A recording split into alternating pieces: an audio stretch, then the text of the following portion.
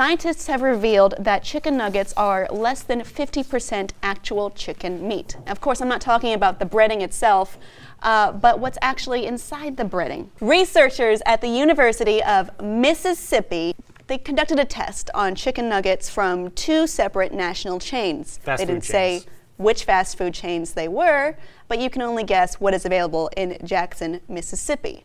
So what they did is they selected a nugget from each box, preserved and dissected this and strained the nuggets and looked at them under a microscope. They found that less than 50% of the meat was striated muscle, which is meat, chicken breast meat.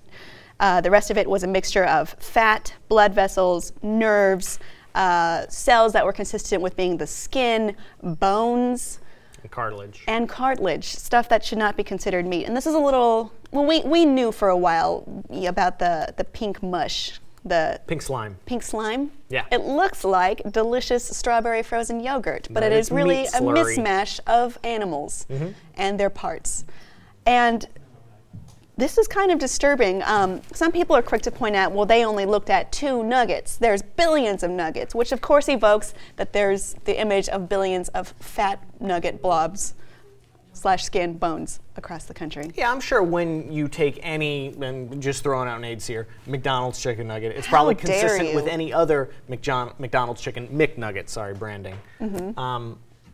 That said, there are some restaurants that advertise, you know, high quality choice all white meat chicken strips and others that don't. Well, you know the difference between a whole piece of chicken breaded and fried than a nugget. You can squishy nugget that's like doesn't look like meat or feel like meat. It's very doughy and squishy. I'm not especially surprised at their findings. Yeah.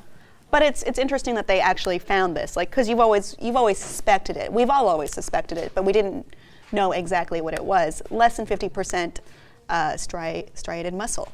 And the researchers found this was kind of scary considering how popular and how easy it is to get chicken nuggets and how much kids like it.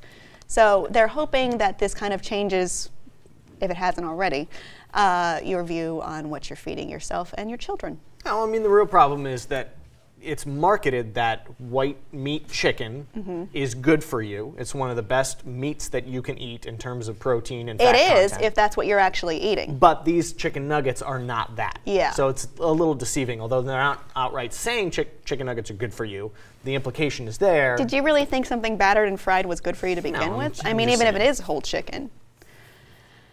So yeah, enjoy your McNuggets.